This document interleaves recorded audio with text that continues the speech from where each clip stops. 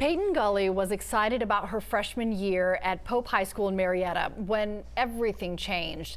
Those years didn't end up looking anything like she thought they would, but they absolutely shaped what would come next.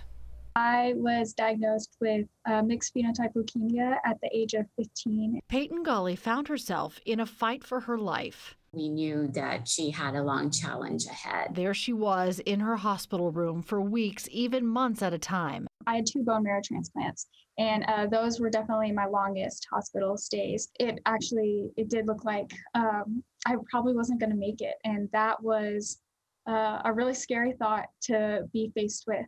Do you remember thinking about, if I do make it through this, I really want to do something that matters? Like, I have a real opportunity here to, use my experiences to bring other people hope and show other people that even when things like this happen, it's not the end all be all. As Peyton thought more about it, she thought about all the oncology nurses at Children's who supported her and gave her hope. That's why I want to become a nurse, so that hopefully I can impact others in the same way.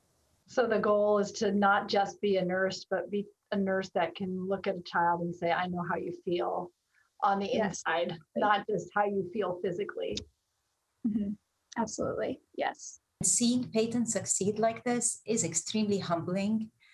It makes us so proud, and it is why we wake up every day to do this job. I know she'll make a huge difference at the bedside, if not even beyond, to help other patients who are going through this. Her doctors and her nurses say they're not at all surprised that she's going to give back in this way. Listen, at one point they had her at a 5% survival rate.